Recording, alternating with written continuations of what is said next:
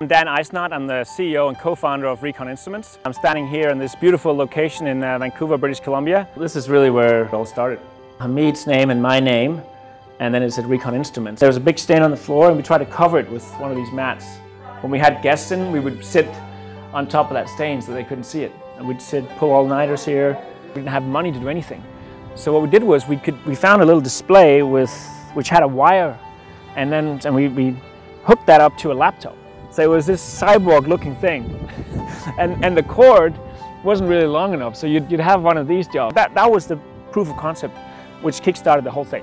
If you're that type of person who is more an entrepreneur who wants to change the world, just go for it.